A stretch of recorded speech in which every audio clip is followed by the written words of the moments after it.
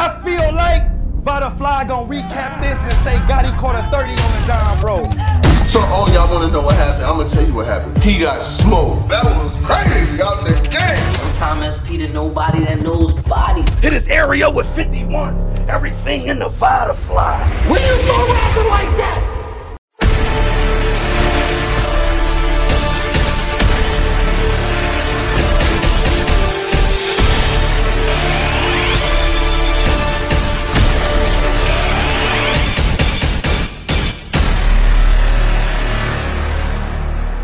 Gotta chill out. I'm the nigga that opened it up for the door industry niggas. My battle was way better.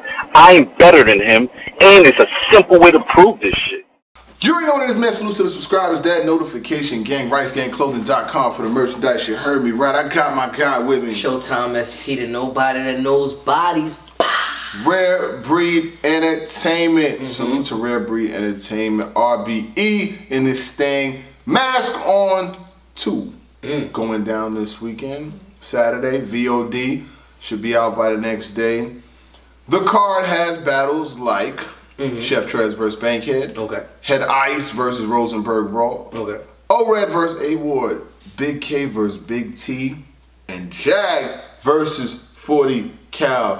Where do you want to start? Should we talk about the main event?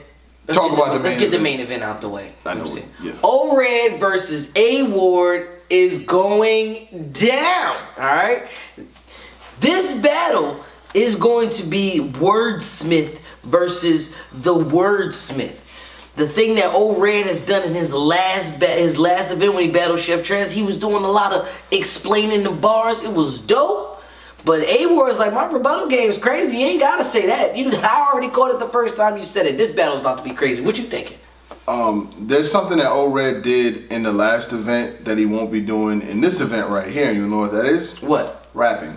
What you mean? O-Red, unfortunately, has contracted coronavirus. Okay. I just read it tonight. So pretty much there's no way that you'll be seeing him within the next 2 days. So hopefully O-Red gets better. Unfortunately, him versus A-Ward probably will not be happening because COVID's a 14-day thing, and to read that he just contracted it whenever he did recently kind of takes that battle off the table. Yeah. But I definitely wanted to see him versus A-Ward. A-Ward is a terrific freestyler, all-around battle ability, got schemes, punches, cadence. He's one of the better battle rappers in the world that hasn't really got his main big league shots against big names. Never been on URL, you know, been on King of the Dot sometimes, been on Rare Breed Entertainment. But you know, his career is still heading in an upward trend. Yeah. O-Red, I would love to see that. Him coming off the battle with Chef Trez, he did amazing in that battle. He was. You know what I'm saying? Like, even though Chef Trez did his thing and had his numbers, O-Red just leveled up like he had back-to-back lines. So yeah, we're gonna have to take that one off the table. Next, we can go with Big T versus Big K. What you think? Big T versus Big K. Yep. On paper, it doesn't sound like it's about to be a crazy battle. Okay. But I feel as though that Big T has a lot to show and prove. Not to mention this is a different league, like it's a different brand. So Big T could be reinventing himself, or is this more of a we're gonna get the same Big T? Right. Now, you're going up against somebody who is back-to-back punchlines with the back-to-back flow. Right. But the last few battles, he been exposing people. So like, you gotta watch out for that. Overall, it just seems like to me it's gonna be a good battle. But if I'm a betting man, gotta go with Big K on this one, man. Gotta go with Big K. I'm not. Nope. I like what Big T has been able to do historically. So much recently, not so much. Big K comes off battle with Mac Myron. With Mac Myron, he did his thing. Not gonna hold you. Mac Myron did his thing, and I had Mac Myron winning a round, but I had Big K winning the battle overall. Yeah. When Big K's in his bag and focused, you know what I'm saying, he gets busy. I was watching one of my favorite ones was him versus Head Ice. Yeah. His battle versus Head Ice had a crazy first round, and his rounds was just like boom. Coming bar after bar after bar after haymaker after haymaker, and I just feel like that with what Big K is able to do, Big T is gonna need a performance unlike I've seen from him in recent memory. So he is unorthodox. Like Big T is unorthodox, whereas Big K is war. Like what Big K is gonna come with. But with Big T, he has to be like unorthodox. Like to me, my favorite Big T performance is him versus Rome. Right. That wasn't on URL. So if you give us that I'm not on URL vibe, I could rock with it. But yeah. Yeah, and I like him in some of his other battles that he had. You know what I'm saying? The one with I liked him in his Jack Boy Maine. Yeah. Screeching, whatever he said. I don't know what the fuck he said. But I got Big K winning that battle, and I think I'm pretty. I can go pretty clear with that one. Chef Trez versus Bankhead though. I like Chef Trez versus Bankhead. I like what Bankhead's able to do. I like his animation and the things that he, his flow and things like that. But to me, I feel like kind of in this battle, Chef Trez kind of, I'm not gonna say needs to win, but he shouldn't find himself behind the 8-ball or losing to an opponent like a Bankhead. What's up? I was gonna say just about the same thing. Right. This is kind of a lose-lose for Chef Trez. If he loses to Bankhead, they're gonna, it's gonna be one of those things where you let somebody that was a little lower tier than you beat you. If he beats Bankhead, what does that do for Chef Trez? Now that's no slight or flack to Bankhead. Bankhead, he is performance heavy. Okay. He is reactions, like his the facial expression. I got the long and the whole shit, and then I make sure that the shit is in the long. And it's a lot of that. Right. It's a lot of animation, but at the same time, sometimes Bankhead ain't really getting to the point. Right. With this battle, Chef Trez is straight to the point. I'm going to give you 3 of them things. So literally, the freestyles is going to be straight to the point. We're going to give you current event stuff that just happened, straight to the point. Bankhead, if you can do what you normally do, but make it a little bit more palatable, you got a chance of beating Chef Trez, because Chef Trez has that one weakness of it is pretty simple bars, but you can't really beat it, especially if I'm coming out the gate with freestyles and they're hot freestyles. It's gonna be hard to beat that. Right. You're gonna have to beat the written part. So like that's the heavier part of Bankhead. Like he may be just a tad bit more lyrical, but that animation has to be toned in.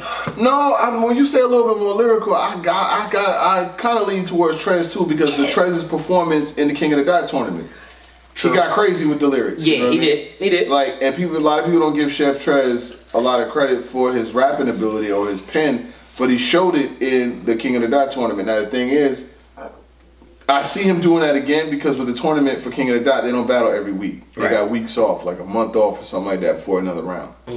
So even though he did his thing in the first battle there, he has time to write for another opponent. You know what I mean? So if you gotta collect that bag, collect the bag. Chef Trez, I'm gonna tell you like this. I got you winning versus a Bankhead. I feel like 2-1 is a good way for me to feel about the prediction in that regard. I agree.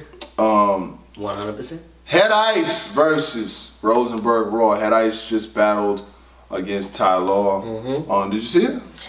No, but I heard about it. Okay. I heard so many things. Yeah, it was high. All right, so I could give you my personal thoughts in about a minute or so without being biased towards anyone. I can say it like this: Head Ice, he was serviceable. You know what I'm saying? He did have some stumbles in a round or two.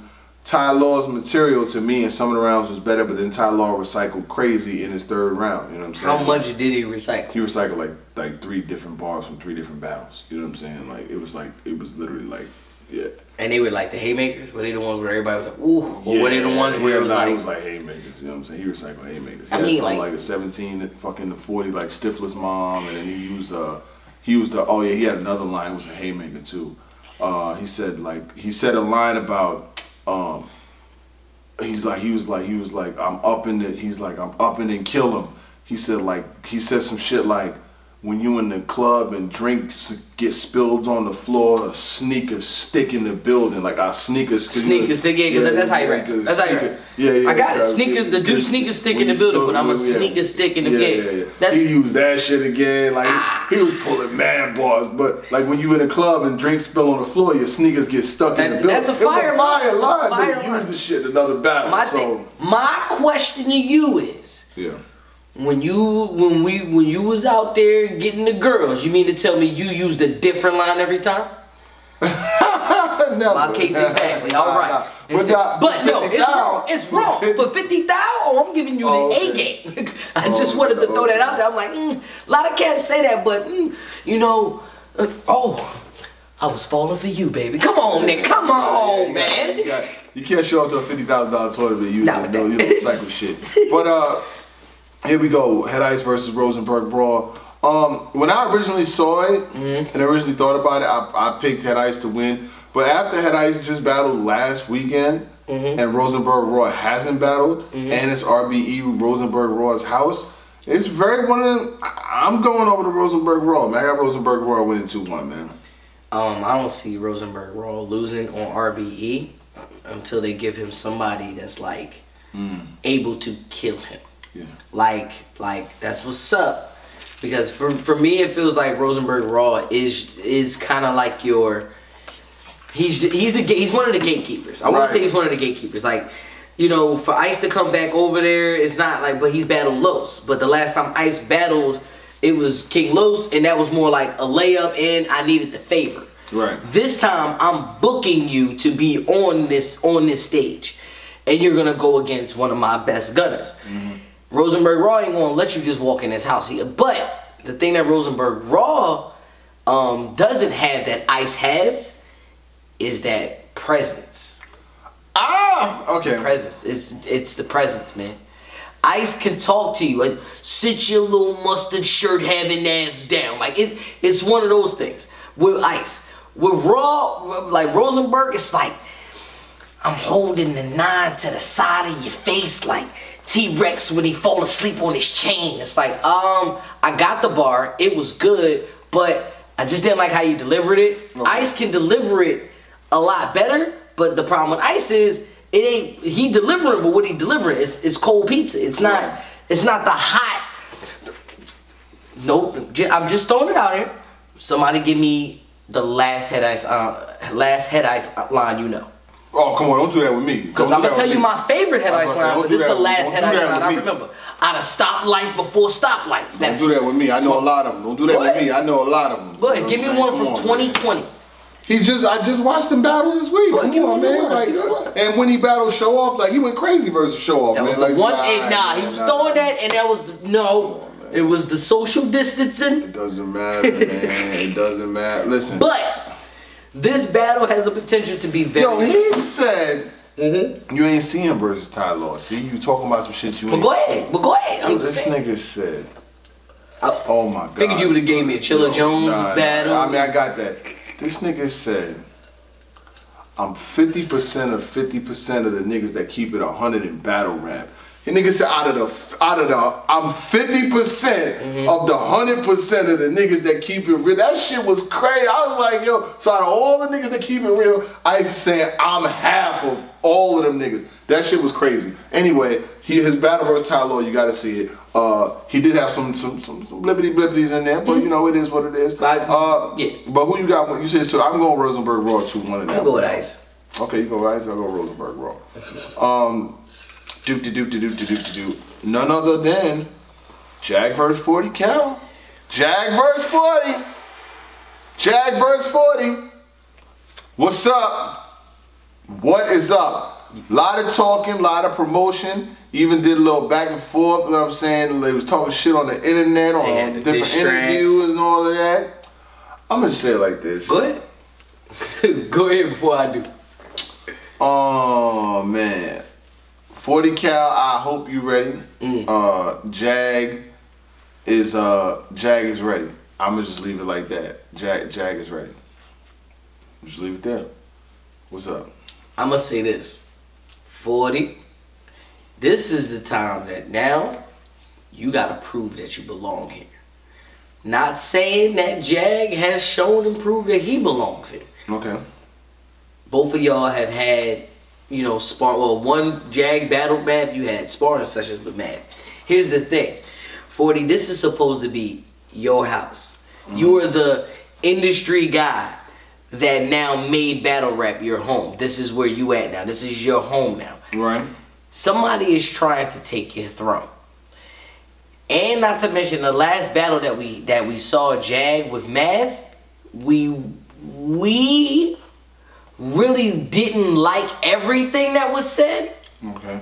From Jag. Me personally, I didn't really like a lot of stuff that Jag was saying.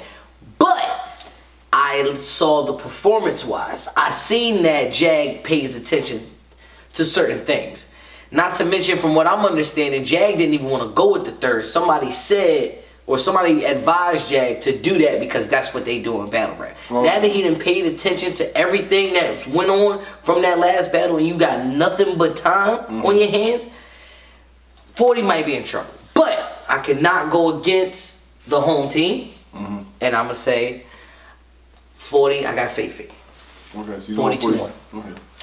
I'm going with Jag 2-1. Jag is ready. When we spoke the other day, we spoke on the phone and we spoke in depth, and I let him know what I had liked from his last battle, what I didn't like from his last battle, the takeaways and things like that.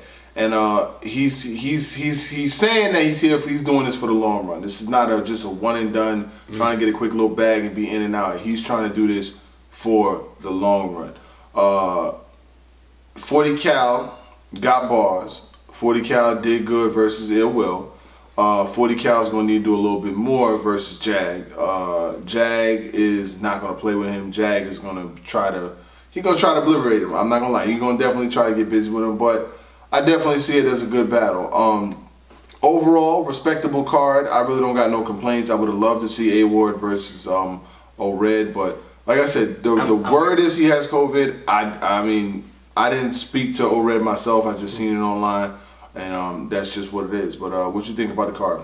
Card itself is pretty solid if you ask me. I mean, main events drop out all the time in battle rap, so it's not like, you know, all I wanted to see was O-Red and A-Ward. No. That wasn't the main event though. That was your main event. It was my main event. Yeah. I'm saying, you know, it's all not. You think they was gonna put that first? Yeah. No. That's what I'm saying. It's a main event to me, but it's like, you know, things like that happen.